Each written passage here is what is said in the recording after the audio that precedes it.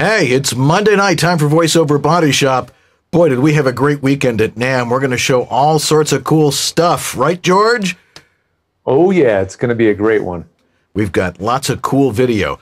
Our guest tonight is the one and only Tom Dheere. He is an expert on voiceover marketing, and he's a coach, and he's going to tell us how to better run our voiceover businesses. So I'll bet you have lots of questions for him. Coming up right after the intro. We'll be right there.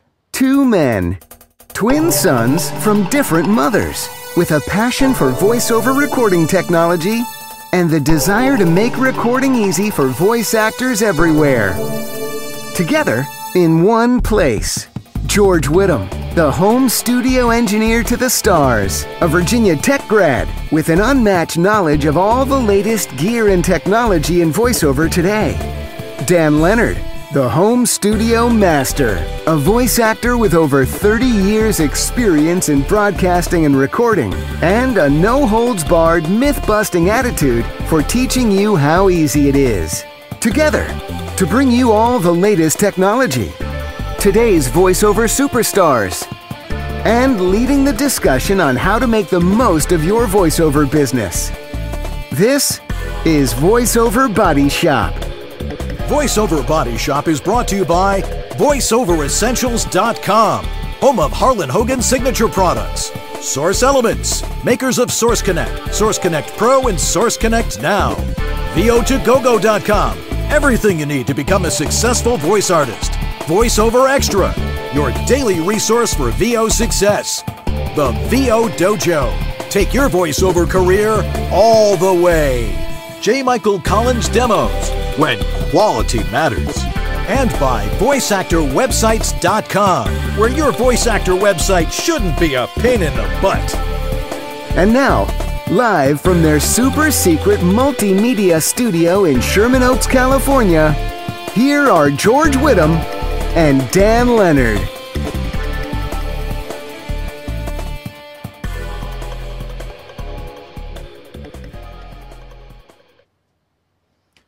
Hi there, I'm Dan Leonard in the West. And I'm George, a little bit less west. Not quite as West. And this is VoiceOver Body Shop. Or VOBS. Whoa, that was bad. Slight non-synchronicity tonight, but anyway. Well, it's been an interesting weekend. George and I went to the National Association of, is it music manufacturers, or how do you say that? Close enough. Music merchants. Music merchants. Yeah. Well, they're manufacturers too. I mean, it was all manufacturers that were there. Anyway, we saw all the cool gear, and we're going to talk about that. We've got lots of video to show you tonight, so you know, get your appetite wet for all sorts of cool tech stuff that we saw there.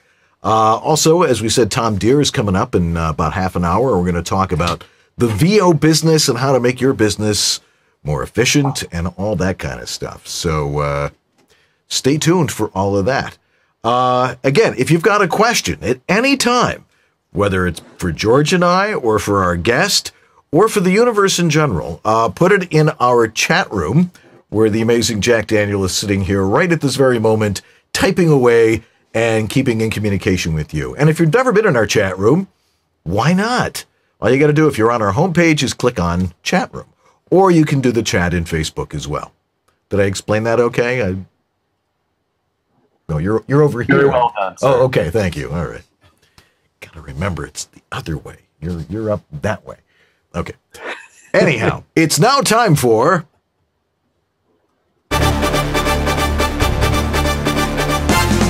And now, the VoiceOver Extra VOBS News, the latest and most comprehensive voiceover industry news. Brought to you live.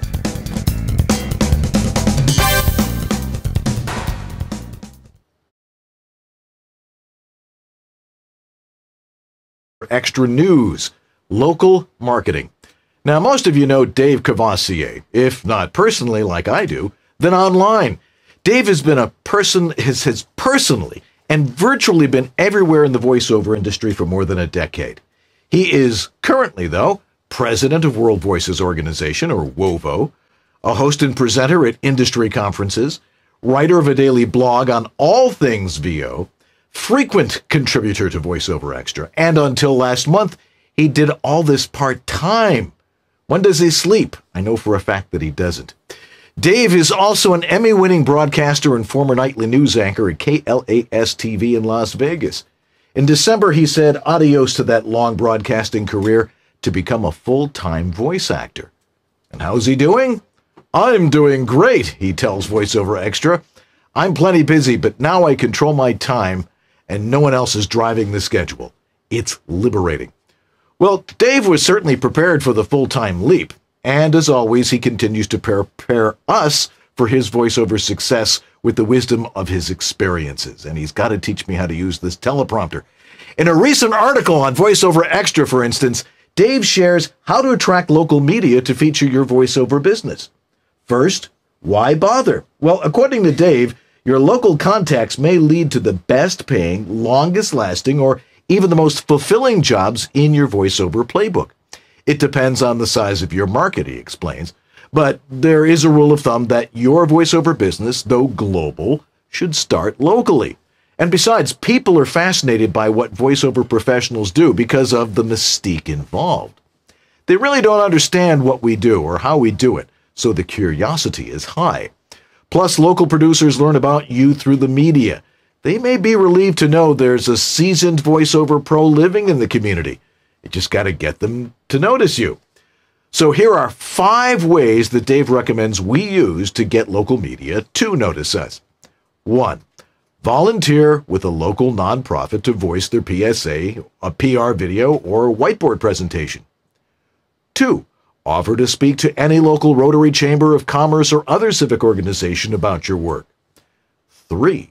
Approach your local community college about doing an introductory class on voiceover, including time on the mic.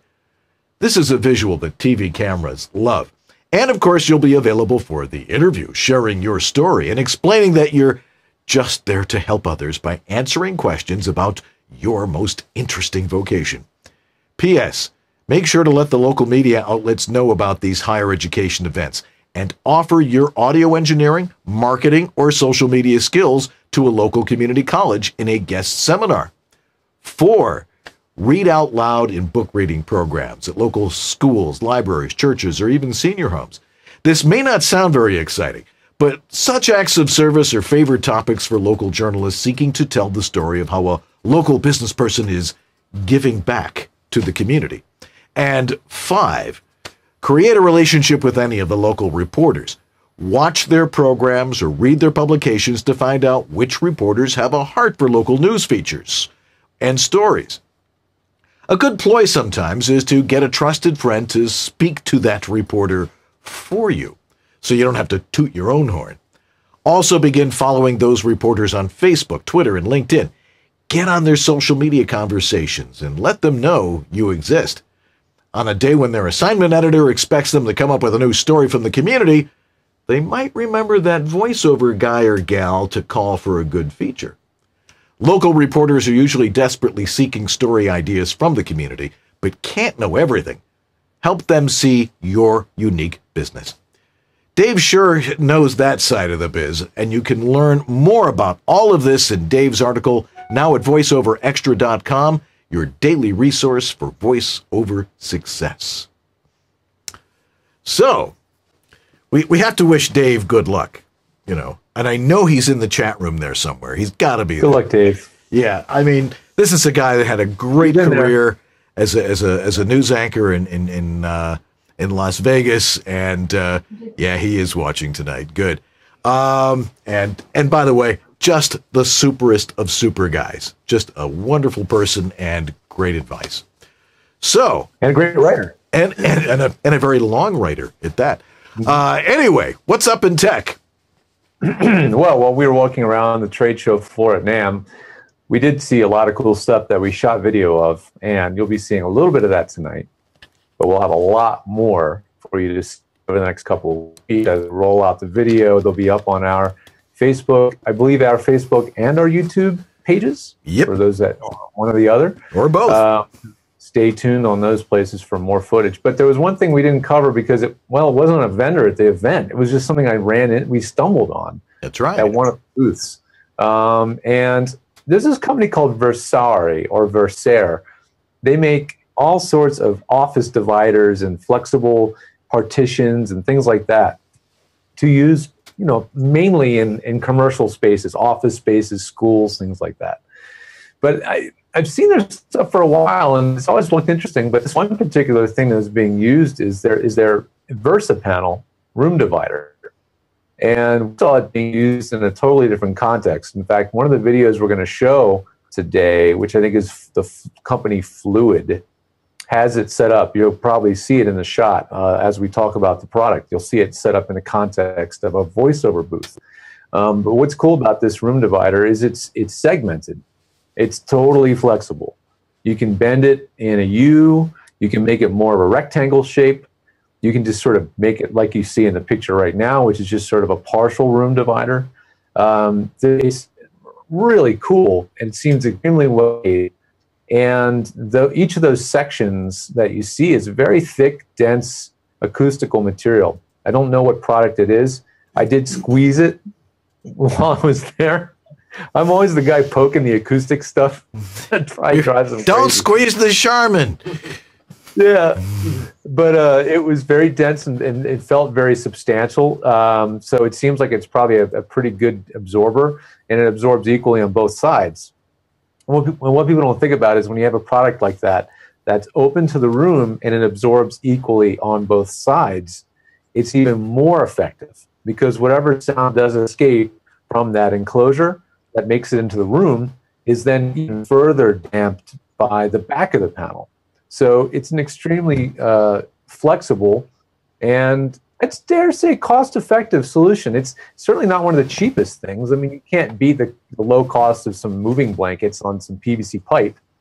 But if you're looking for something a little more attractive, a little more flexible, a little easier to put up and take down, this thing is pretty cool. I believe it's around $650, $660, and it's 8 feet long. And it's shipped for free. They seem to ship everything to these 48 states for free. So that's pretty cool. That's over at versari.com, VRSARE.com. That's the Versa panel. And then I was searching around today, and somebody was asking about products from AudiMute. I have a client in Canada, and so we were trying to find vendors that are Canadian or Canada friendly. And one I know for sure is called Prime Acoustic. They're a Canadian company. But this other one, AudiMute, apparently also ships and sells in Canada. And they have a kit that is a complete absorption kit to treat, as they say specifically in the listing, or a small voiceover booth. And what's cool about this kit that makes it kind of unique is that's it down there. It's the one that has some gray, some tan, and then some tape rolled up next to it there. Susan, if you want to click on that one. What's cool about it is it includes a variety of products, not just absorbers. It includes the absorbing panels. It includes a product that's much more dense for doing isolation that you could hang over, say, the doorway to a closet. And it includes some weather stripping and a seal, a door sweep for the door. So that would be a little bit more of a comprehensive product. It includes all the stuff. That's the one. And it's pretty sweet, and it's $450. So that's a pretty high bang for the buck ratio there for if you have a small closet or walk-in closet you want to treat, that might be an all-in-one solution for you. So that's some of the cool stuff that's popped up on my radar. Again, other than the stuff at NAMM. Yeah. There was a ton of cool stuff at NAMM. We'll be yapping on about that a lot tonight. And God, there are so many people there.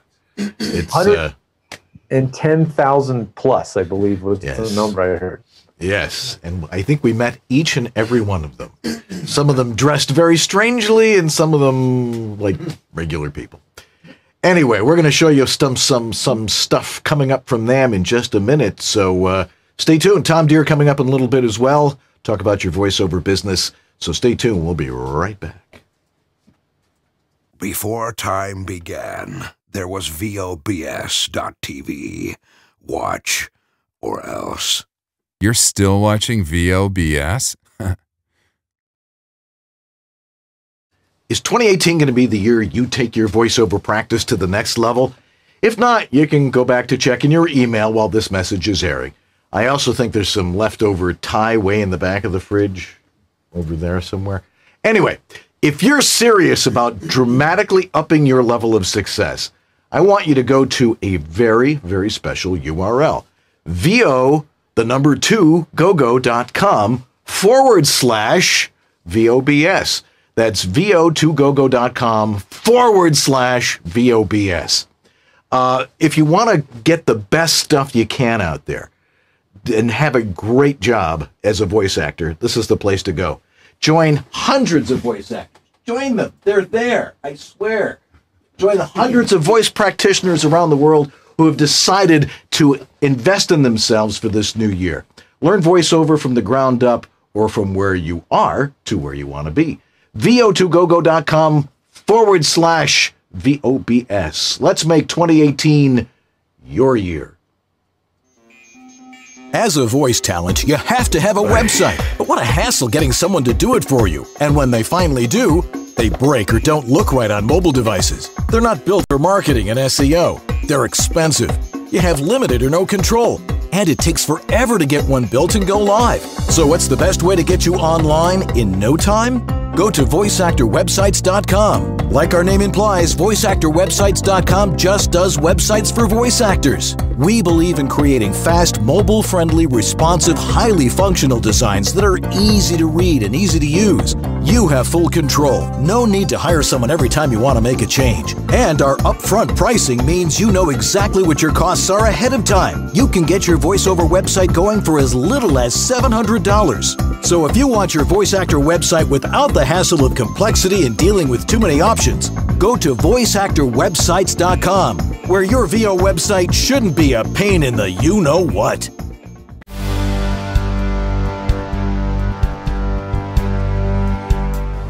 Hi, Dan and George are here at NAMM, which stands for The National Association of Music Merchants. All right. And all the stuff that we use in voiceover, of course, is made for music. We just adapt it. So we're here where all the manufacturers are, and we're going to look at some of the stuff that you guys drool over, right? That's right. I got a list of vendors we're going to see, from Sennheiser-Neumann to Erlen microphones, Centrance, the makers of MicPort Pro. Ooh, we get to see the mixer face. The mixer face in the finally. flesh. Yeah, a lot of great new stuff, and stuff that we've seen before, but things that we're going to focus on, stuff that you guys in voiceover with home studios really care about. Right. So come with us, and we'll have a great time at NAMM.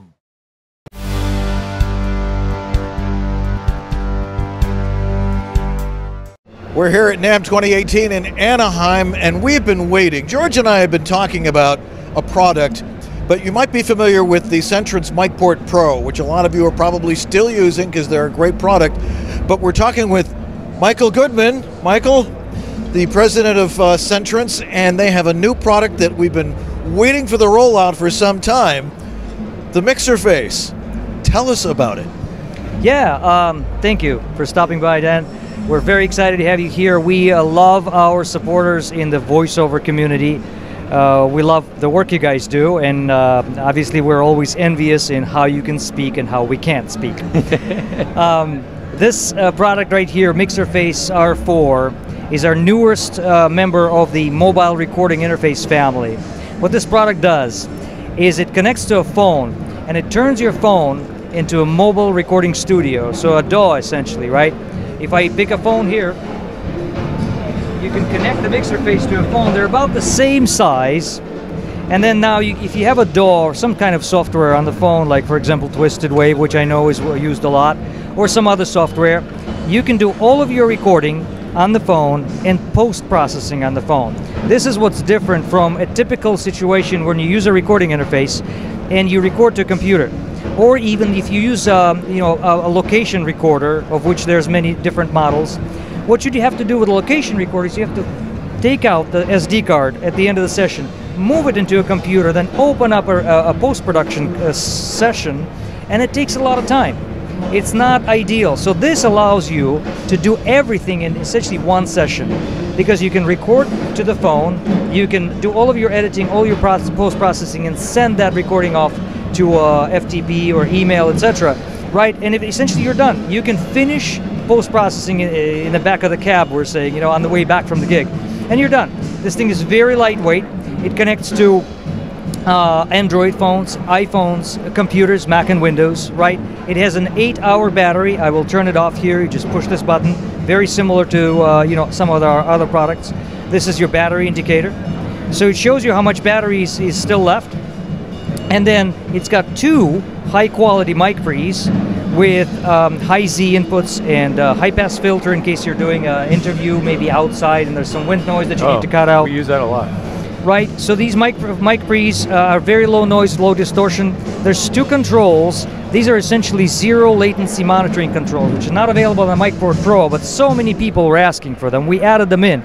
This lets you adjust the balance of your own voice or the sound that's coming back from the computer. So if you're narrating to a music bed or, you know, some pre-existing track, this allows you to balance how much of that or how much if of you're doing yourself Skype. A Skype guidance session. Skype session. Yeah, exactly. you want to hear less of them, more of you. Exactly. This is inputs 3 and 4, which is also amazing for some music applications, but also perhaps for voiceover.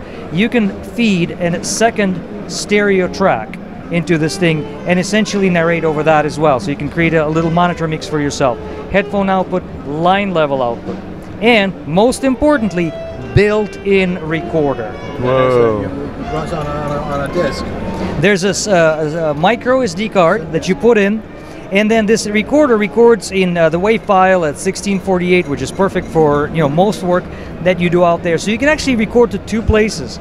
You can record to an iPhone or iPad, a computer, etc., and you can, in parallel, create a backup safety copy inside of this machine, right? Nice. Does it also act as a USB interface? It does act as a USB interface. So when you record to the phone, you're using the USB interface portion of it, but at the same time, there's a second tape machine. I'm going to use the old term, right? That's inside of there. It's a backup. It's a backup, Yeah. exactly. It's a fail-safe recording mechanism. Yeah. We also have a third recording mechanism in a way of an analog output jack, so you can record to camera if you're doing some camera work, right? Sure. And then you can technically print 3 different mixes, which is amazing, right? That is. Price point on something like this?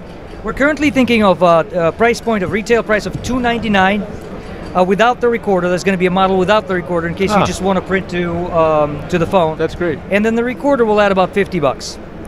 We're also looking at a couple of XY microphones that we're going to be announcing as well. Those are prototypes yet. And they will add another $50 to the price of the product. Depending on the kind of customer, somebody may want that, somebody may not want that. I think most of the voiceover customers will still want to use this like they use the MicPort Pro, meaning a short cable and a professional microphone that defines your sound. I think that's going to be the most popular use case. I think the backup recording feature in there is super valuable for people that do audiobooks or really long form. I get an email every couple of weeks. I hit stop on my DAW or whatever, and I lost my track. Or I had clicks and pops because my hard drive. If that was recording in the background, you'd save a huge amount of frustration being able to have that backup recording. Thank you. We believe that, you know, people make mistakes. This gives you peace of mind. And I would appreciate if I was doing a session and I had a backup track. Absolutely. Congratulations. Thank you very much, George.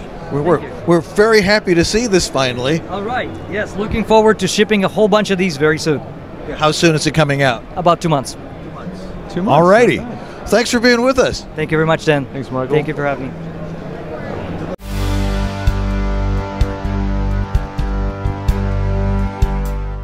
Talk about fun. I mean, we had a great time there. I mean, we met people that we hadn't met before, people who I've wanted to meet for a long time, like Guillermo and Miguel at Studio Bricks, and Michael Goodman there, who we met from Centrance, who I've talked to many times, and used a Centrance MicPort Pro, and it was kind of interesting. And of course, you were talking to some tuba guy, as I recall. Man, I tell you, I wish I could split into 10 pieces. So I could have one guy walk the horn brass hall, one that walks just PA, one that walks the instruments, because there's so much stuff to see there. And just the small time we were there, Dan, how many people that we went into that I knew. I mean, Well, at least 3 or 4 people. That yeah, I mean, yeah. Now I know I'm a local yokel, and I'm actually running into people I know at these things. So, yeah, I mean, we saw some engineering friends of ours. You ran into somebody who was an old buddy from your live music days, and we met Ron Knight, who some people might remember, and a bunch of other people. It was really, really nice. It was not as overwhelming as my first time. Because it's a total assault on the senses.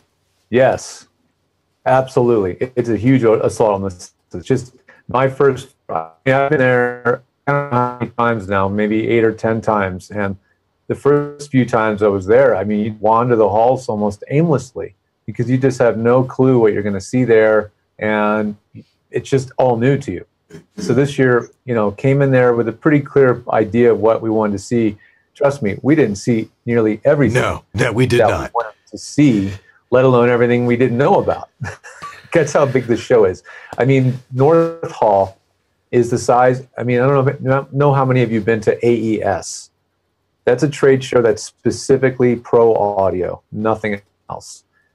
This show is like that. One hall is the size of the AES show, and there's North Hall upper story, lower story, and then there's A, B, C, D, and E. Every one of those halls is twice the size of AES. Yeah. Yeah. It is unbelievable. Yeah. And if you've ever been to NAB, it's about like that too, which is huge. It is. It goes. I think that one hall is 2 football fields long at least. It is. I wore out a pair of shoes in that one. Of course, there were no drones at this one. NAB, it was all drones. Yeah, this one had a sign at the entrance saying no drones allowed.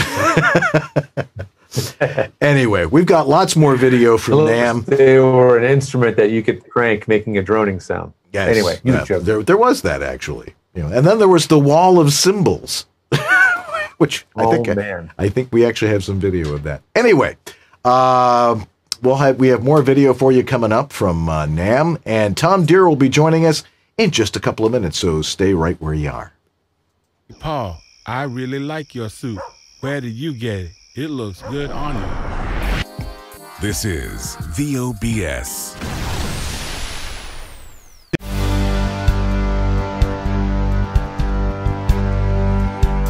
We're here at NAMM 2018, and we're in the blue microphone booth talking with Gabe Weil. How you doing? I'm doing great. Thanks for coming today. Our pleasure. One of the things that's really important in your home studio is how you suspend your mic. Some people will use a boom arm, some like a reticulated arm, and it appears that Blue has a new model of a reticulated arm. Tell us about it. That's right. This is called the Compass.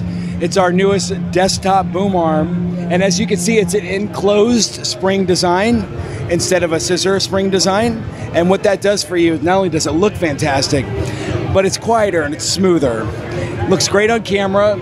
We have hidden channel cable management. So you don't have to like undo the cable and solder it back together inside the arm. Correct.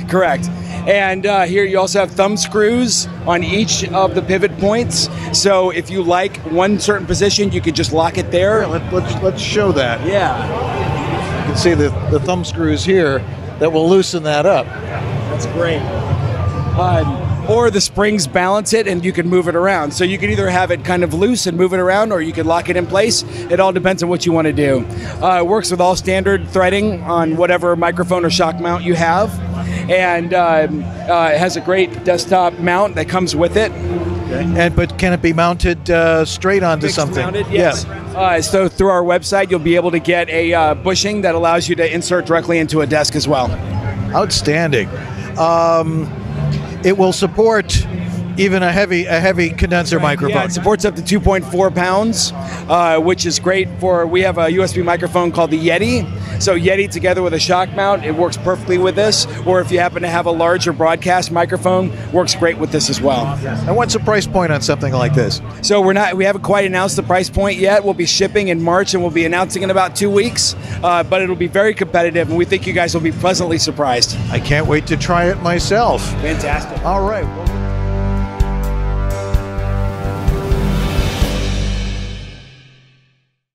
Source Elements creates the software Source Connect Standard, Pro, and live, and many other products. The ones you guys are probably most interested in are Source Connect Stand. That's really well suited for voice actors. It's one of the most affordable tools out there that allows you to connect to another studio in very high quality audio reliably. And it's definitely the most commonly found connection software available for professional audio use. It is going to be in the studio that you're working with 99% of the time, more than likely. If you're ever working with a studio who doesn't have Source Connect, let us know. We'd love to know. But if you want to give it a try, go to source-elements.com and get a 50-day free trial. Give it a shot. See what you think of Source Connect. And also, you can always try their new beta tool, which is Source Connect Now. Totally free, works between web browsers, and it's a great alternative to Skype. Sounds much better. I really appreciate your sponsorship, Source Elements, and we'll be right back here with Dan and Tom back in the studio right after this. Are you confused about how to set up and maintain a professional quality voiceover studio? No wonder. The information out there is mostly mythology. This is the best microphone to use. You have to have a preamp. You need a soundproof booth. This software is the best. Your audio must be broadcast quality. Consult with someone who knows the truth. Someone who's been there, in the trenches, doing voiceover for over 30 years. Someone with unparalleled experience with voiceover studios, who's worked with hundreds of voice actors and designed hundreds of personal studios. He knows how to teach and cares about your success. In one of the harshest environments known to voiceover, your home. Dan Leonard, the Home Studio Master. Separate myth from fact and get a handle on your personal voiceover studio. Contact the Home Studio Master at homevoiceoverstudio.com. Drop off a specimen of your dry audio for a free analysis. Are you confused about how to set up and about it? That's right. This is called the Compass. It's our newest desktop boom arm. And as you can see, it's an enclosed spring design instead of a scissor spring design. And what that does for you, not only does it look fantastic, but it's quieter and it's smoother. Looks great on camera. We have hidden channel cable management. So you don't have to like undo the cable and solder it back together inside the arm. Correct. And here you also have thumb screws on each of the pivot points. So if you like one certain position, you can just lock it there. Yeah, let's show that. Yeah. You can see the thumb screws here that will loosen that up. That's great. Or the springs balance it and you can move it around. So you can either have it kind of loose and move it around, or you can lock it in place. It all depends on what you want to do. It works with all standard threading on whatever microphone or shock mount you have. And it has a great desktop mount that comes with it. Okay. But can it be mounted straight onto Fixed something? Mounted, yes. Yeah. So through our website, you'll be able to get a bushing that allows you to insert directly into a desk as well. Outstanding. It will support even a heavy condenser microphone. Yeah, it supports up to 2.4 pounds, which is great for, we have a USB microphone called the Yeti. So Yeti together with a shock mount, it works perfectly with this. Or if you happen to have a larger broadcast microphone, works great with this as well. And what's the price point on something like this? So we haven't quite announced the price point yet. We'll be shipping in March and we'll be announcing in about 2 weeks. But it'll be very competitive and we think you guys will be pleasantly surprised. I can't wait to try it myself. Fantastic. All right.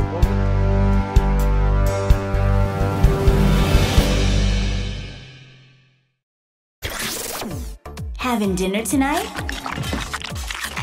How about having some VO too? VoiceOver Body Shop. Have some voiceover with your dinner tonight on VoiceOver Body Shop, 9 Eastern, 6 Pacific.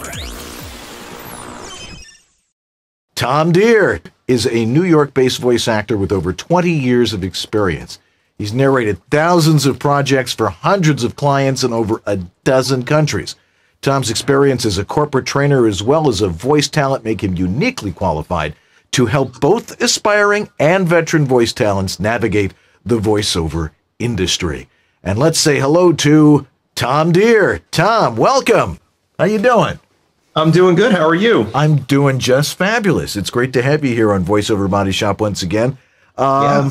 Anything new and exciting happening in your life as far as voiceover is concerned? Sure. I got this guy. All right. You got your Transformer guy.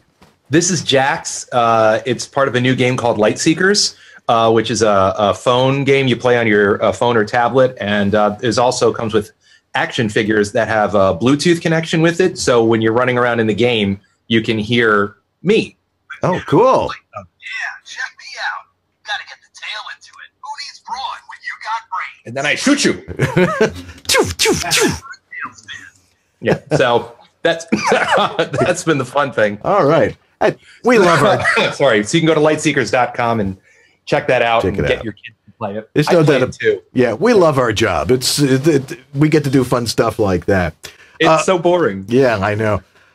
But on to some stuff that ain't necessarily so fun. And because everybody's been asking about this, and there's been a lot of Facebook discussion about it and a few seminars about it, and that's the new tax code, which I guess really isn't going to affect us until next year. What are your thoughts on that?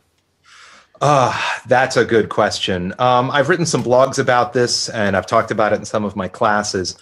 So I've done some research on the tax code. I had some help from fellow voice talent Stephen J. Cohen, who helped me out a little bit. And the tax code it depends on who you are, whether it's going to be a good thing, a bad thing, or just a thing.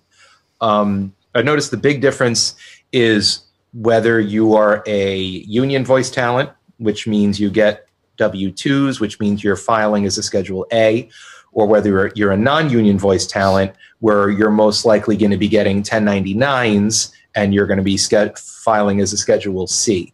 If you're filing as Schedule C, it's going to be pretty much the same and maybe even a little bit better in some areas. I mean, the tax brackets, most of us are going to be paying less taxes. Yeah. I'm assuming which is good. We like that.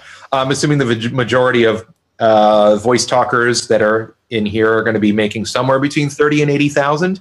If that's the case, your tax bracket goes from 25% to 22%. So that's a good thing.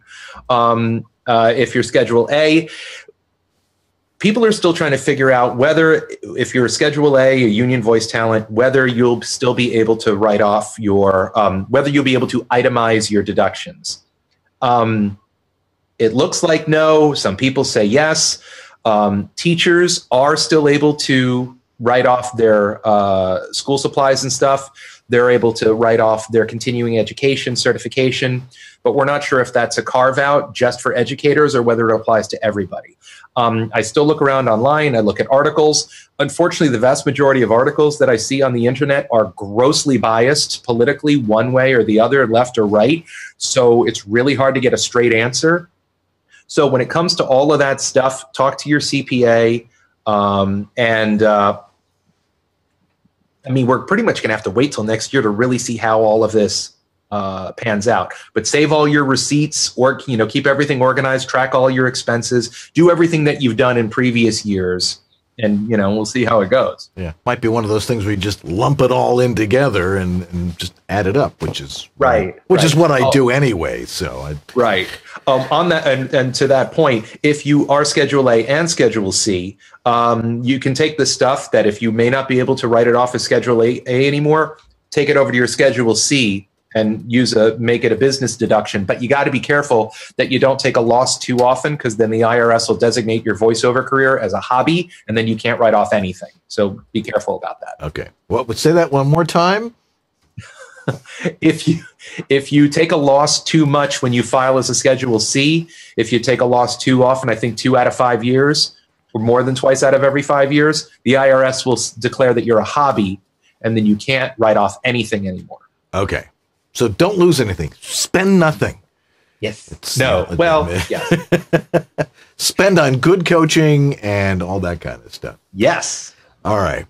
Now, as a coach for voice actors on voice business type stuff, I'm sure you've met people who are very frugal and smart with their money, and then a lot of people who are, not so good. Right. What's your philosophy on how to be smart with your finances as a voice actor? The big thing is to understand that you're not an employee anymore. You're a business. And employees make money, spend money, and save money differently than a business does. You got to get out of that 9 to 5 mentality of the ergonomics also of how you're making your money. You're not working for money. You're a business that's generating revenue. And the way you need to think about that and the way that the laws are structured around that are different. So, you know, the big question is, should I incorporate? Should I not incorporate? And that's been coming up a lot with this new tax code. You know, now that these new tax laws are coming in, should I incorporate? Well, first off, I'm not a CPA or a financial advisor, so I can't give anybody any kind of financial advice. If you want that kind of advice, you should go to an actual professional financial advisor, preferably a fiduciary. Those are the ones who are, by law, are sworn to help you invest on your behalf, to protect your interests, not to, you know, give them the best commissions. But do not incorporate or unincorporate because of the new tax code. Based on what I said before, nobody knows what's going on. So you can't worry about it in that context. I will say that if you make more than $150,000, it may be a good idea to incorporate. And if you make less, it's probably not worth it because of the fees and everything that's involved. Yeah, depending on which state you do that in, too, because it's... Well, that's the other thing. There is a website out there. I'm trying to remember the name of it. I think it's LLC University and llcuniversity.com, and it shows you by state all the laws and guidelines and fees if you want to form an LLC. By the way, an LLC is not a corporation. It's a limited liability company, which you can either decide whether you kind of want to go in the direction of sole proprietor or go in the direction of a corporation.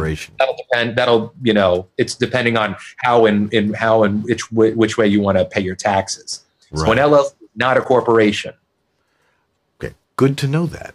Yes. Yeah, it always amazes me how, you know, personally, I think a lot of people overstate how much money they make in voiceover. Yes. It seems to be a popular topic amongst, you know, if you're talking with a lot of voice actors. But sure, it's good to know that that's a good cutoff point at 150,000. One, it says you're doing really well, and two, it's probably a good time to do that. Yeah. One of the things you like to talk about is something called the sales funnel, sort of changing gears here from the finance stuff. Yes. What's the sales funnel all about? The sales funnel, it's something I've only discovered in the past year or so. Strangely enough, in the context of I'm producing comic book. I have been for a few years, and we've been trying to figure out marketing and advertising strategies online. And so in our studies and research, we learned about the sales funnel. So now I apply that to the voiceover industry, to the point that I actually have an entire seminar that talks about the sales funnel. And basically what that is, it's literally, you know, imagine a funnel. There's a bunch of different interpretations of it, but in the way I like it, there's 4 areas. There's your brand awareness, consideration, decision, and advocacy.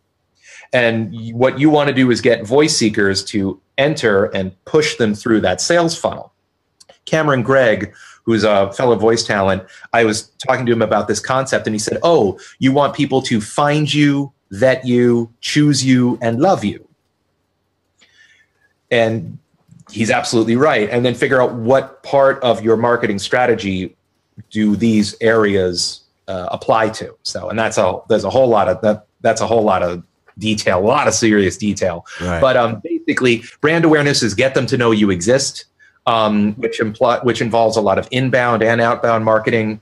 Consideration is now that they know that you exist, they need to know about you and what you can do and what you can do well. The decision, they listen to your demos, they send you an audition, they interview you to maybe be added to their talent roster, whether it's a casting site or whether you're an agent, they're an agent. And then the advocacy, which is once you've booked the gig and you get in the booth and you wow them and you evangelize the client, you do such a great job that they want to come back to you for more and more, so you get them as a regular client. So that's, in a nutshell, what the sales funnel is. Okay. So it's making sure that you've got lots of different things to throw into the funnel. Yes, lots of content to generate engagement, to, based on where they are in the sales funnel, to get them to cast you and adore you and never consider anyone else again for a voice project. Right. Of course, there's also doing a great job for them. Which yes, not sucking is a part of that formula.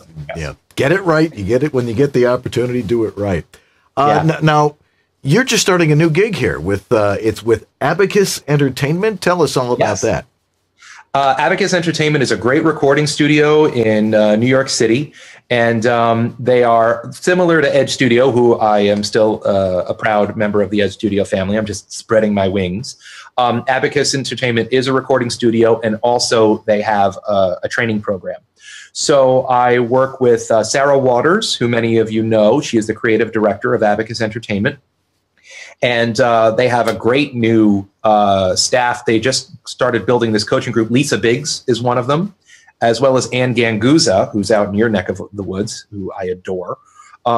So I'm teaching business classes and marketing classes. I just taught a few weeks ago, Get Your Blank Together in 2018, which is the first of a series of classes that I'll be teaching. And it's both live, so you can be there in New York City at the studio. And also you can register online, and through Zoom, you can participate in the class as well. All right. Well, if you're just joining us, where the heck you been? We're talking with Tom Dheere in New Jersey, and he's a voiceover business coach as well as a very accomplished voice actor. If you've got a question for him, throw it in our chat room, either on Facebook or in our amazing interactive chat room on our website, and the amazing Jack Daniel will get that question to him, and that will also provoke lots of interesting discussion. So how was 2017 for you, Tom? It was a down year. I had a down year, about 25% down. And I've talked to a lot of my fellow voice talents who are in the same, I guess we'll call it strata of voiceover experience and income. And a lot of people had a down year last year. I mean, don't worry, I'm okay. Paid all my bills, saved for retirement, went and had fun, everything's okay. But yeah, a lot of us made less money than we have in previous years. And I've been trying to figure out why that's been the case. And I think it's because of a couple things. I know for a fact I auditioned a lot less, especially in the second half of the year, because Voices.com bought VoiceBank.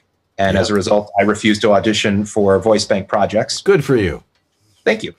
I've noticed it's getting harder and harder to replace clients. More and more clients are going away and using other methods, whether it's a pay-to-play site or doing it themselves or getting their niece who wants to be a movie star or getting the intern to do it. Also, I think this is a theory that I have, is that I think another reason why there weren't as many projects to go around last year is because I think a lot of businesses were wondering whether the tax bill was going to pass. And they knew that if the tax bill passes, it's a Republican administration, Republican platform is to lower taxes, and that's what how they were spinning it and trying to sell the thing. And they would know that if the tax bill passes, there's going to be more money for them to do any of a number of things, to lower debt, if they're a big company, to do stock buybacks or cut dividend checks or do bonuses like AT&T and a couple of other companies have done. I think Walmart did it too. That also means they have a bigger budget for projects.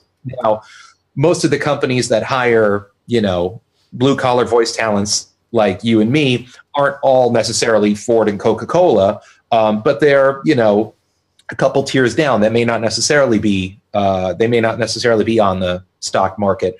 So that means they will have more money for projects. And I've already noticed, it's January 29th. I've noticed a couple of clients that I didn't work with last year kind of poke their head out, and some of them have actually booked me. Excellent. So I think the tax code, the not knowing if the tax code is going to pass or not, did keep a lot of hands in their pockets last year. Yeah, that makes a lot of sense. So let me ask you this, because we were talking about the VoiceBank thing a few minutes ago. Mm-hmm. Do you tell your clients this, that you're not going to work, you know, if they're going to go through them, you're not going to audition through that anymore? Or do you inform them about what the issue is?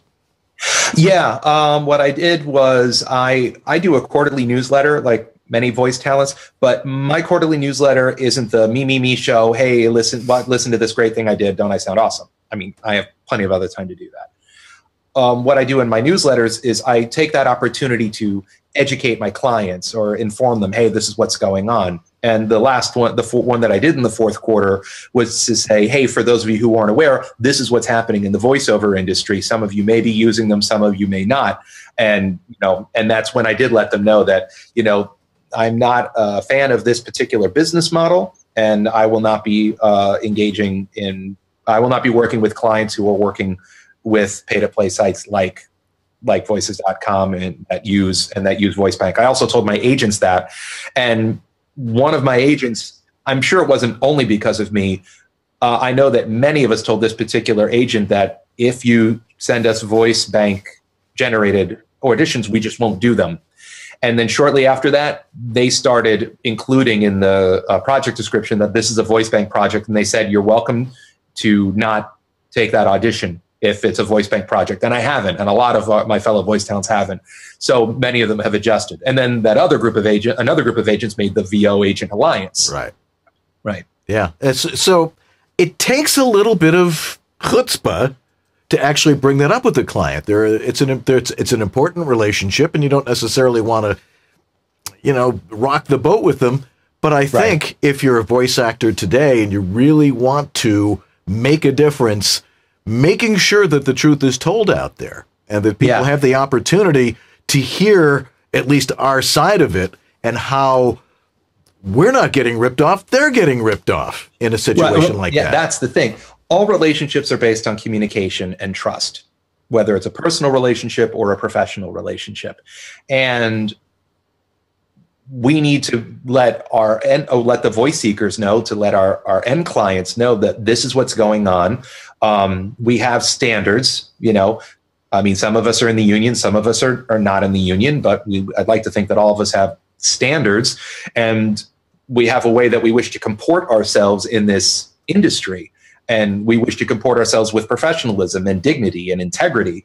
And anytime that you make an attempt to communicate that to someone that has the same values that you do, it's going to strengthen the relationship. And the people who don't share those values will hopefully go away. So, you know what I mean? Oh, so like, I love it when people unsubscribe from my newsletter. It's like one of my favorite things. It's like, oh, good. Now I don't have to, you know, that we're not on the same page anymore. So great. You be over there. I'll be over here. And that's cool. Right. Well, I'm glad to hear you're doing that. It takes a little bit of gazungas to do that, but you really need to. I encourage everybody to tell people the truth about what's going on out there. It'll only help. Let me ask you this, Tom. I mean, it's a tough business to start with. I mean, we're auditioning, we're doing all the things we need to do to be successful. Why is it harder now more than ever to market yourself as a voice actor? Great question. Well, first off, there's just too many of us out there now. I truly believe that there is no competition in the voiceover industry. However, I believe that right now there are too many untrained bottom feeders in the voiceover industry that are screwing it up for everybody else. So there is even more than ever this huge wall of white noise of every deep-based yutz with a USB microphone, you know, trying to do what we do for a living. I mean, nobody thinks they can pick up a violin and start playing it at a concert level immediately, but everybody thinks just because they can talk, they can do this for a living. You know, owning a wrench does not make you a plumber. Owning a pen does not make you an author, you know? So, but for some reason it's, oh, I can talk, so I can do this for a living, right? Well, no, you need training, you need acumen, you need discipline, you need integrity. So there's just too many of us that are untrained. There's plenty of work for everybody that knows what they're doing. I also think the pay-to-play sites have damaged the industry. I think that's making it harder to market yourself, specifically when it comes to SEO. Many of the pay-to-play sites have dominated search engine optimization. So when voice seekers or aspiring voice talents are, you know, looking to get into the industry as a voice talent, or if a voice seeker is looking to cast voice talent and they start typing in stuff on Google and the pay-to-play sites come up first, they're like, oh, okay, well then, yeah, I'll go do that, you know, and so that hurts. Yep. Inbound and out marketing. Inbound marketing is tougher than ever. Outbound marketing is tougher than ever. Also because the voice seekers, think about it, Dan, think about how many inboxes you have. Just a few, yeah. Yeah, you got your voicemail, right? Yep. You got your text messaging. You got your email. You got Facebook, Twitter, LinkedIn. You can get messages on Instagram. I mean, what did I just name? 5, 6, 7? Yeah. I love it when people contact me on Facebook Messenger. Yeah. It's like, I don't check that. You didn't get my message. What? Well, that's the thing. And some people solely rely on Facebook Messenger for their correspondences with friends or clients. So there's all these different ways to communicate with people. And I can't even imagine what it's like for a casting director's office, and how they're just constantly tidal wave after tidal wave of phone calls and emails with their MP3s of their demo attached, you know, and you know, stuff stuffed in envelopes and postcards. Like, these people are just being completely crushed with aspiring voice talents and their crappy marketing. I mean, did you hear, like, in the past couple of weeks, there's a production company who's starting to charge voice talents to be put on their roster? I mean, what the hell is that? Well, a lot of these guys have fallen behind the times and have lost a lot of money, and they think that's the model to get it back. Yeah. And I think it'd be much smarter if agents would jump in and look at how it is we're marketing ourselves, and look at the e-learning jobs and the narration jobs and the explainer videos and find that work for us. But they're relying on a lot of old stuff, and if this is how they're reacting to it, then they're not going to end up winning in the long run. Well, that's the kind of the good thing when there's, like, you know, seismic changes to industries. Like, you know, 15 years ago, all the advertising agencies and marketing companies and newspapers just started dying on the vine because they kept going on. And I'm assuming a few agencies and, you know, sites are going to go out of business as a result of this because they don't know how to adapt. And if they don't know how to adapt, then, you know, then they're supposed to go out of business, you know? One more quick question. And again, if you have a question for Tom Dheere, throw it in the chat room so we can bring it up in our next segment. But so how do we as voice actors adjust to this new environment? Oh, that's a big one. You need to focus on being a more effective voice talent. And how do you do that? Well, there's a lot of ways to do that. First, you got to know what's reasonable and possible with who you are, what you can do, and what you can charge. When I say that, I mean what you can charge in relation to what the demand is. Since the barrier for entry is lower, rates are lower. That's just kind of how it is now. I mean, yes, I still have a lot of clients that I command rates that are commensurate with the industry standard. And there's others where, you know, some massaging has to take place for everybody to be happy, you know. Do I have effective specific goals? Do I have effective cash flow? This is another reason why aspiring voice talents fail by the bushel, is because they don't have the capital. They are impatient, and they start without properly investing in their training, in their demo, and their equipment, and they can't sustain it. And if they can't sustain it, they're going to go out of business too. And do I have an effective marketing strategy, which is, you know, a whole bunch of different things, which I assume we're going to talk about a little more. Hopefully, later. Yeah. So, yeah, it's learning how to be effective in 2018, how to be effective, because what worked 3 years ago, I don't think even works anymore. I mean, postcards, cold calls. I mean, I haven't really had an effective cold calling or postcard campaign in a long time. I'm sure there's some of our listeners that some stuff have worked for them. I know the great announcer Doug Turkel is in there, and he's a brilliant marketer and brander. But, you know, your conventional marketing strategies just don't work anymore. Right. Well, it's times they are a-changing, and you have to be astute. You've got to be culturally literate. You have to really know what's going on in the world and how it affects you and our business. Yeah. Anyway, we're talking with Tom Dheere. Again, if you've got a question, we're going to take a little bit of a longer break because we want to show you some more stuff from NAMM, so it gives you a little bit of time to think up a question to ask him, and we'll get to it in the next segment. Thanks for being with us, Tom. We'll be right back on VoiceOver Body Shop. Skittles, taste the rainbow. She has fought for those who don't have a voice. The National Zoo. Because sometimes you just need to stroke a llama. Download it and start embarrassing your teenagers today. Resolve spot and stain.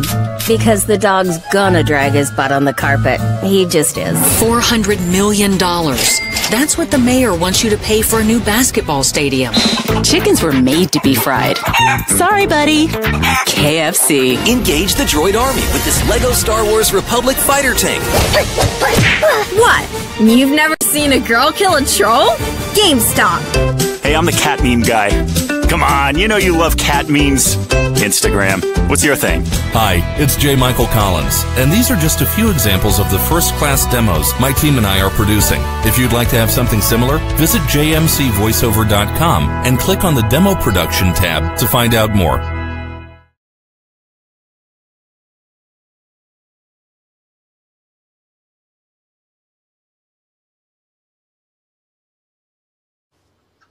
All righty. voiceoveressentials.com. Yes, voiceoveressentials.com. They have their new LED 20-color voiceover recording sign, and it is a home run. Here it is. Here's what it looks like, and I have it flashing right there. It is the best-selling item on VoiceOver Essentials. What? It's backwards? It doesn't. If someone was looking at it from the other side, it would not have been backwards. Anyway, it's the best-selling new item on VoiceOver Essentials since the Portabooths and the VO1A microphone. In fact, they totally sold out the first shipment, but they doubled their original order, and they have arrived. And for a few days only, Harlan has knocked $10 off the price. But that won't last long. The one and only VO recording sign, now with 20-color LED illumination and a credit card-sized remote. Here it is. This is, see, it's even smaller than a credit card, you know, but you can change the mode on it. It'll stay one color. It will flash. It'll do all sorts of cool stuff. So, it's a sign that has saved more relationships than the disciples of Freud. Make sure your significant others can see it, and odds are, when it is on, they will not bother you when you're doing voiceover. Anyway, you want one? Go over to voiceoveressentials.com, and you'll find the sign. He's got a special on it, $10 off. Go over there right now. Best way, go right to the bottom of our page here. Click on the picture of Harlan Hogan talking into his marvelous Portabooth Plus Pro, whatever that is, and it will take you right there, and you can order one right now. Get yours.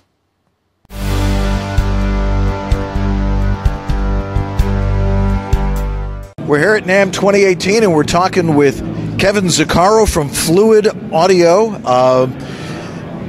Well known for your studio monitors, but you also have a new thing, a digital interface. Tell us about it. So this interface is a lot like the other interfaces out there. 2 channels in.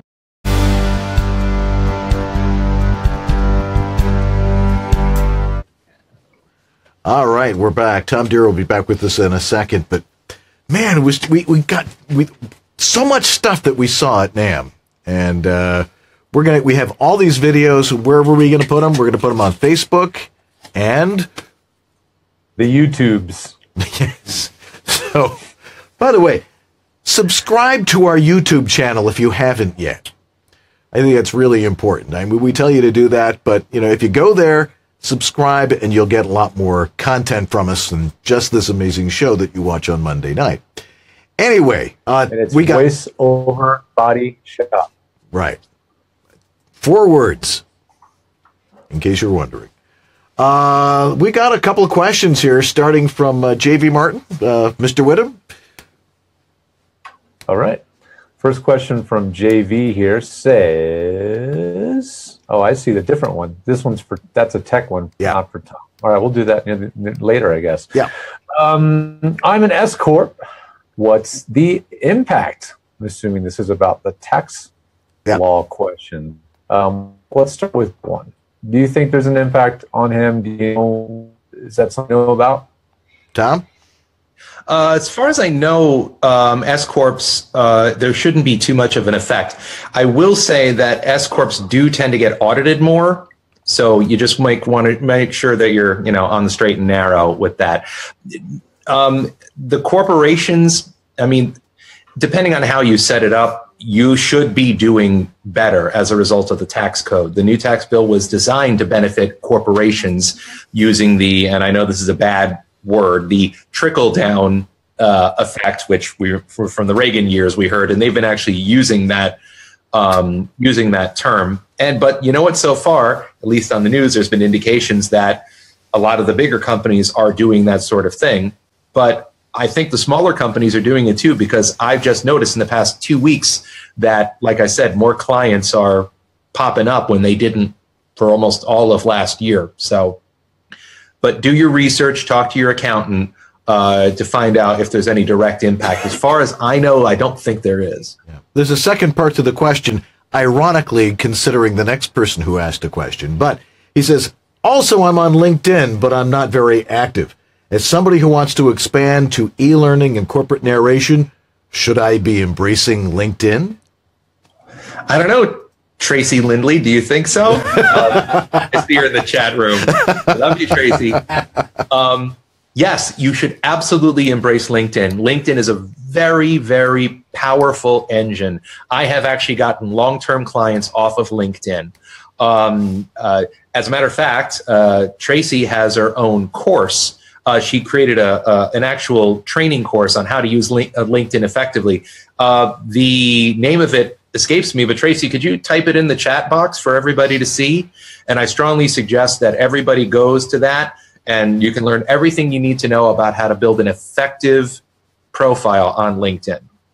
Yeah, it's a great program too. It's just, and I've seen her do a presentation on it. She's just wonderful with her energy on that. Yes. Well, yeah. So Tracy, actually, her question actually is what should we look for in a CPA worth their salt? And I'll just insert here, not that you haven't made it clear enough, but you are not a CPA yourself, correct? You should definitely consult one for legal advice. Yes, and I'll give you that disclaimer as many times as necessary. Do not take my direct advice as the advice of a professional financial advisor, nor if you decide to do what I suggest and you lose your shirt, you cannot sue me or the VoiceOver Body Shop. So hit record twice on that one. Is it the COA or the CYA, whatever it is? Something. But a couple things you should look for in an effective accountant. Word of mouth is a great one. Ask fellow voice talents or entertainers or self-proprietors in your area. A couple other things. Make sure that your accountant has what's called a PTIN. Basically, it's this registration thing or number that shows that they are allowed to file taxes on your behalf. Also, if an accountant promises you big rent refunds or promises you bigger refunds than the competition, run fast. Okay, because that's not what it's about. An effective CPA will make sure that you're filing your taxes legally and effectively and properly. And if they're good at what they do and they are experienced in tax law and they're experienced in working with someone who's filing a Schedule C or then they will find you will get deductions. There's no guarantee you're going to get a refund because you may have had a good year and you had minimal expenses because you did all this investment last year in your tools and your marketing and your technique, and this year's the payoff. So you're going to pay more in taxes because you made more and your expenses were down because you did all the investing last year. Another important thing is make sure that the accountant works all year round. That they're not just a seasonal accountant. Make sure because you may have questions for them. You may need to make an amendment to your tax filing because of a mistake of some kind, either in your favor or not in your favor. And the tax code is obviously changed and everyone's still trying to figure out what's going on. And the way we file next year could be a lot different than the way we file now. So make sure that they are available to answer questions. So yeah, those are the big things that I would suggest when it comes to finding a good CPA. Yeah, not one that's a podiatrist or a chiropractor the rest of the year. Exactly. You know, that could be a bit of a problem. Question from Maxine Dunn. She says, it's so great. Go ahead, George. It's so great to see you here, Tom. Thank you so much for this great interview. Awesome. And and she says, what's your favorite way to connect with prospective clients? Is it telephone or email? Contacts you make to reach out to new clients. That's a very good question, Maxine, and it's great to see you. Thank you. I have decided, and this was a direct result of going to FAFCon 9 in Charlotte last fall, that I'm going to be making some changes to my business model. One of them is, as a result of joining the VoiceOver Bulletin Board back in 2006, which was my first introduction to meeting many of the great people in the VoiceOver community. Yeah, exactly. Yeah. I kind of scoffed at I'm not going into New York City and do the rat race of just being another yachts going on this audition with 400 people that sound just like me. I am not doing that anymore. I am a 21st century voice talent. I'm going to audition exclusively online. I even told my New York-based agents not to send me in for auditions anymore, for in-person auditions. And my career improved immediately. But that was a while ago. That was like 10 years ago. Things are different now. So I'm going to start paying attention to my backyard. It's over there. That being New York City, which is like the biggest voiceover market in the world, right there with LA for, different genres and stuff. So I am trying very hard to go with the mantra one client at a time and do everything I can to interact with them in person. The vast majority of voice talents are hiding in their booths because it's just easier. It's more convenient. It's safe in here. It is safe in here, and it's warm, and you got your little Amy Snively FAFCon doodad that you could look at and poke with a little ducky and stuff, and if you feel lonely or down, you just go to a Facebook group and be like, oh, I love you guys, and that's true, and I love all of you guys too, but you have a much better chance of establishing, developing, and nurturing a meaningful relationship if you interact with them in person.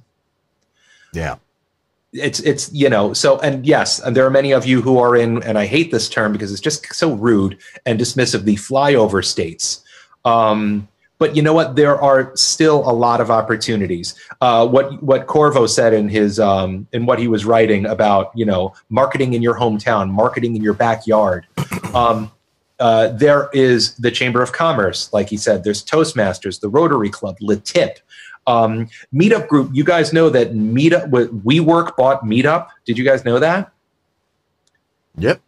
So the marriage of the Meetup group, has like, hey, we want to get together, but we're sick of doing it at Panera, and WeWork, which is all these wonderful professional spaces, have now combined forces. So now you have better venues that the higher quality meetup groups are actually putting money in their pocket and going and using WeWork to use these great spaces. Right. So, and yes, Maxine, I do sometimes cold call. I do sometimes email.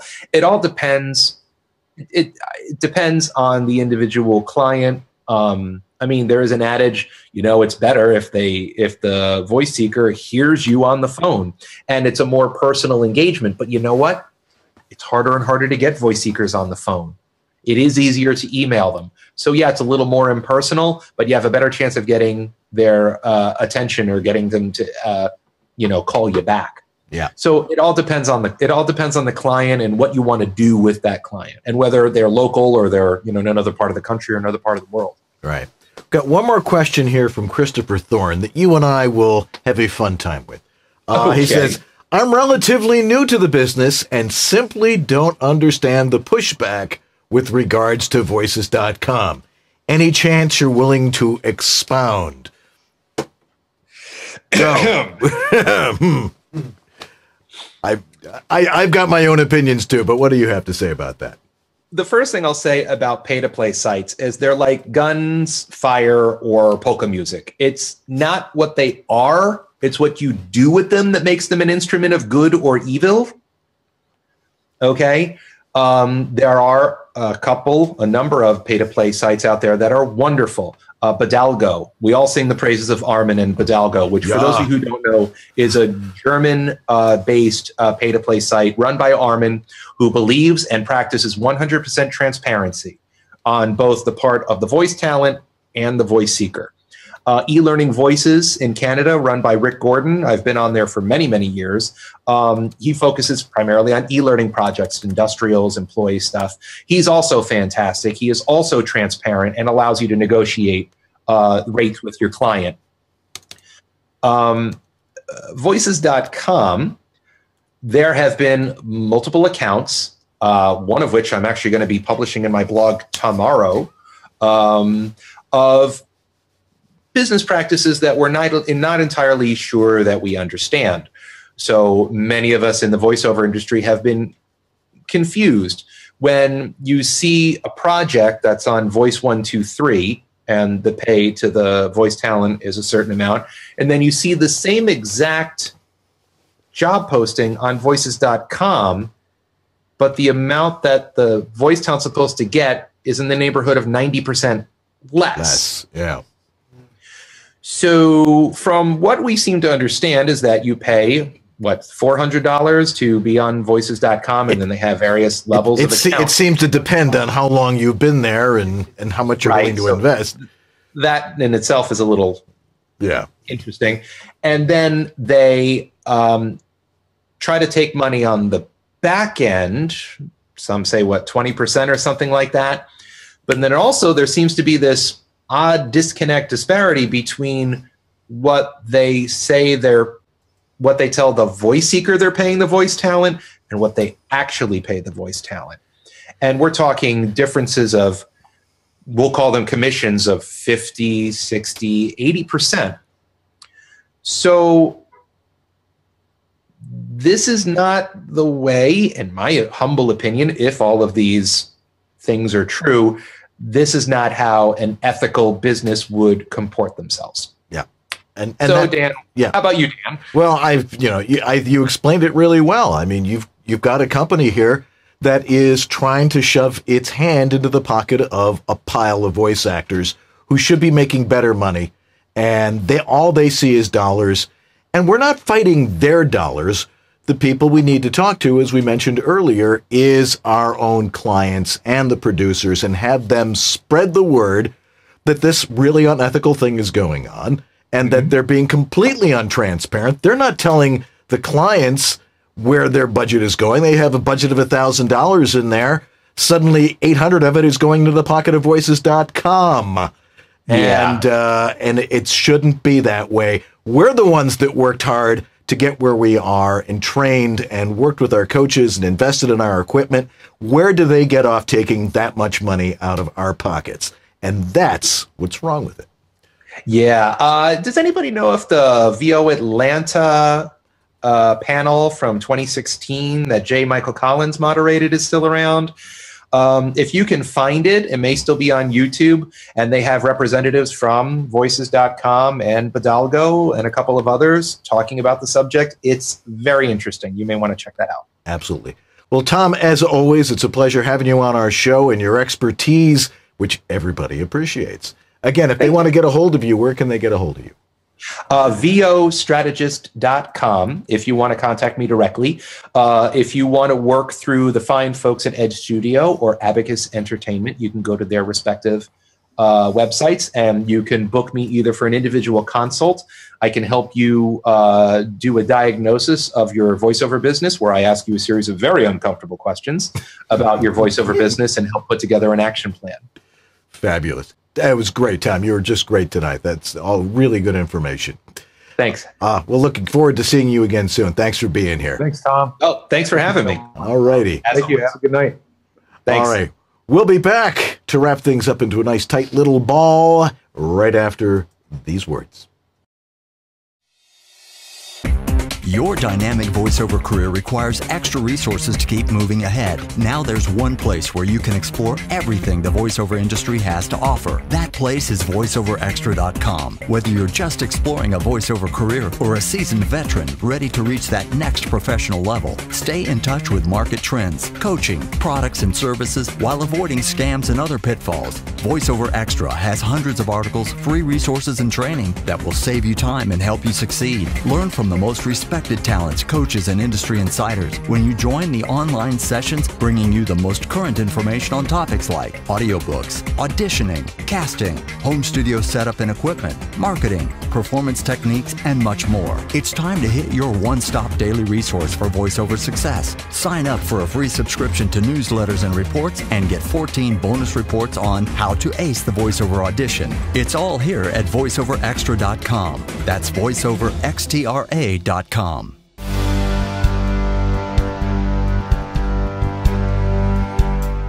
George for VoiceOver Body Shop, and we're here with the amazing CAD Microphones, who has made just amazingly well-designed products at a great price point.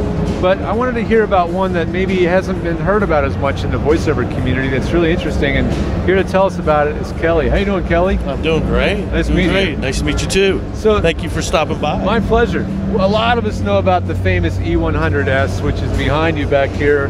We talk about it a lot. We love it for voiceover. But the 179 has some tricks up its sleeve, and I've heard some good things about it. What's unique about that? Well, what's really great, typically most studio condenser mics, you'll see they have a single pattern, or maybe they have 2 or 3, sometimes 4, right? Well, what we've done with this, the M179 has an infinitely adjustable polar pattern that you can dial up on the fly. It goes all the way from figure of 8. You open up it a bit to hypercardioid, supercardioid, cardioid in the center, then you get looser cardioids, and it goes all the way to omnidirectional. And it's instantaneous, it's noise-free, and you can do it on the fly when you're checking your audio. So that's the magic of the M179. So like, for example, in a small booth, dialing that in, what would you be listening for? Well, what you'll be listening to, ambient noise, or your reflections, okay, and also proximity effect. All that changes with the polar pattern. That's natural physics. Yeah, and then what are the switches on there too? Okay, it also comes with a low cut switch, like most microphones, and a pad for loud sound sources. Very cool. It's a 1.1 inch double condenser, 2 diaphragms, one in the back, one in the front. That's how we create the polar patterns. Very nice. What's the price point on that? I gotta look it up. I lost the sign. The price is $229. Oh, that's very nice. Well, I really appreciate it, man. Thank you for stopping by. It's great, George. Appreciate it. There's your mic back. The awkward there's your AT mic back. Shake hands position. Yeah, you have to always cover the logo. Thanks again. I appreciate it. All right.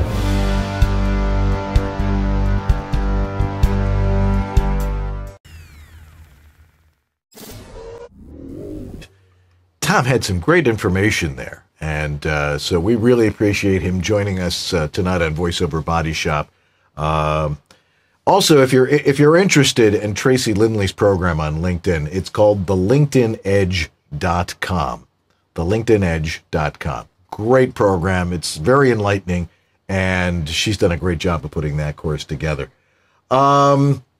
Next week on this show, on this very show, in this very room, the one and only Debbie Derryberry will be joining us once again. The voice of Jimmy Neutron, for those of you who don't know her, but and a lot of stuff that she's working on right now, like F is for Family and a number of other shows. You hear, like, hey, there's Debbie Derryberry's voice. She'll be joining us, and I think her band Honey Pig may also be with us. So that could be interesting. February 12th, a guy that we've wanted to have on for a while, Tim Tippett, who is one of that handful of people on the face of God's green earth that know the stuff that George and I know about home studios. And we're going to have a very interesting discussion with him and his thoughts on all this stuff that we talk about and what this show is about, which is studio tech. You know Tim at all? Have you talked to him? Here and there. We're gonna commiserate a bit about some stuff, especially the Universal Audio Apollo, which he and I have been both geeking out about pretty much since it came. So that should be interesting. Yeah. It's going to be a pretty geeky show. Yeah. Then on February 19th, a guy who, if you were in radio, you know who he was, because he was a guy who was involved in letting disc jockeys know what was funny and stuff like that. But he's been very involved in the voiceover business, and he's got a course out on ACX, the ACX Masterclass, and that's Dan O'Day, who's a funny guy and a great guy to talk to. We're going to have him on February 19th, learning a little bit more how to do audiobooks better. On February 26th, it says Roger Rose, but we're waiting to see. And on March 4th, Carlos Alazraqui. Did I say that? Not even close. Alazraqui. That was better. Yeah, he does animation work and stuff. So we got a huge lineup of people coming on over the next month. So that's going to be really cool. Who are our donors of the week? I was just copy and pasting them in right now. We got a handful of them. These are all folks who are perennial donors to the show, which is really great. Thank you so much to Andrew Kaufman, Anland Productions, Shana Pennington Baird, Eric Aragoni, who pretty much donates every single show, Diana Birdsall, and Patty Gibbons. It's really kind of you to have give us a little bit of extra money out of your hard-earned royalty checks that come in the mail. We really appreciate it. And if you want to help us out, you can donate as well. There's a donate button on the page. You can donate $1 for the show. If you liked Tom particularly, you can donate a little right up there for the show tonight, or you can subscribe and send $1, $2, $10, whatever, on a regular basis. So we really appreciate that little bit of extra help. Yeah. And of course, George and I are the guys that know how to do the home studio stuff. If you want to get a hold of George, you talk to GeorgeTheTech.com. GeorgeTheTech.com for anything home studio, audio, home studio acoustics, even podcasting and webcasting. Done it for a while now. I can help you out. Cool. All right. And if you need help with your home studio and you're in the Valley or you're anywhere, I can talk to you. I am at homevoiceoverstudio.com. And I have a Dropbox, which is a specimen collection cup. Go to my homes page, click on that. It will take you in there. I get the most interesting stuff from people. Some of it's audio. And some of it. I also want to slip one more extra little plug in there. Go for it. I'm also working from my home away from home here in Boulder, Colorado this week. And if you like a house call from me and if you're, within about an hour or so from Boulder, let me know. I will be make myself available to you. We can talk again. Just find me over at georgethetech.com and you can get a rare house visit from myself in that area. Yeah, and we love to go into people's closets. We really do. It's sniff around. Where's the best place for you to do your voiceover work? Anyway, we've got a podcast of the show. If you can't watch us here on our website, you can listen to the podcast on Stitcher Radio, iTunes, anywhere fine podcasts are sold. If you actually would ever pay for one. Let's see. If you'd like to be in our audience, we actually have an audience tonight. We got two of our buddies are in here. John and Denny are here along with Jack. There they are. Wave. All right. It's a fun show to watch, and we'd love to have you here if you're in the greater Los Angeles area. Let us know. Monday night you can come and write to us at theguys@vobs.tv. The survey. We use the survey. Don't we use the survey? We absolutely do. We definitely value your input about the show, how we produce it, who's on, what we talk about, what you guys buy from our sponsors. Also important for us to know, so we appreciate any input you do have for us. All righty. You can click on the survey link right up there on VOBS.tv. Right up there. All righty. Speaking of sponsors, we need to thank our sponsors, like Harlan Hogan's VoiceOver Essentials, VoiceOver Extra, Source Elements, VO to Go-Go, voiceactorwebsites.com, and J. Michael Collins for providing uninterrupted live stream and bandwidth tonight. All righty. Well, we need to thank Marcy. I tell you, it sounds like a tuberculosis ward in my house. Everybody's got me, Zicam. It didn't stop me. That's the secret to it. But we need to thank her for letting us be here out in the garage. Our producer, Catherine Curridon, for finding great guests like Tom Dheere, who was so informative tonight. Jack Daniel on chat room duty. Thanks, Jack. Yeah, give yourself a round of applause. And our wonderful technical director, Susan Merlino, who's working her butt off trying to get this thing to work tonight. And Jack DeGolia for the show notes. And, of course, Lee Pinney, simply for being Lee Pinney. One of these days he's going to watch us. Well, we'll drop in. Anyway, we know this is not an easy business. That's why we bring you this type of information on home voiceover studios, on your business, on how to be a better voice actor. Join us here Monday nights, 6 p.m. Pacific East. It's 9 Eastern time and 8:30 in Newfoundland. I'm Dan Leonard.